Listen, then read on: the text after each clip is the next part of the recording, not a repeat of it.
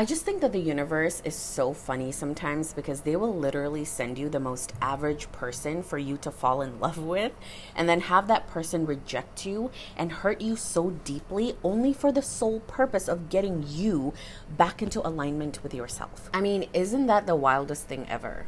I'm just here reflecting on my SP journey, and I realized it was never about him. It was never about him rejecting me or cheating on me or not choosing me. It was all me. I never chose myself.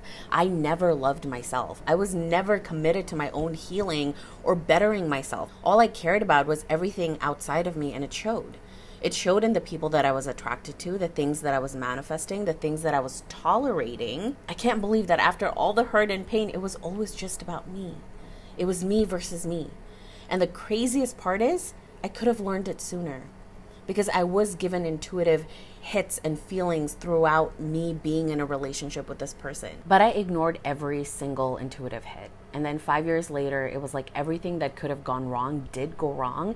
And I had no choice but to choose me in that moment because the hurt and the pain was too much that I think that was when I realized I cannot possibly tolerate this. I always say this, but my SP was my catalyst for growth. I have no hard feelings for him now because he was literally an angel that was sent into my life to shake me to my very core and change the way I view myself and this entire human experience.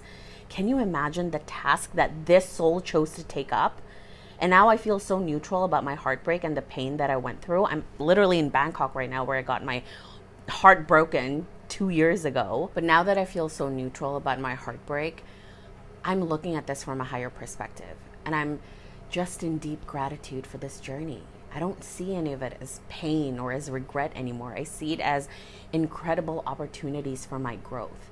It shaped me into the person I am today, and it allowed me to change my self-concept. I sit here today and I thank my ex for hurting me so deeply because I was able to take that pain and alchemize it into love, into power, into who I am today. And if I can do it, you can too.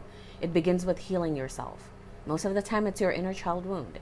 I have a tapping bundle to heal your inner child for you to get started. And if you're ready to start this journey of completely dismantling your belief system and your self-concept and totally change your life and your identity, get in on that.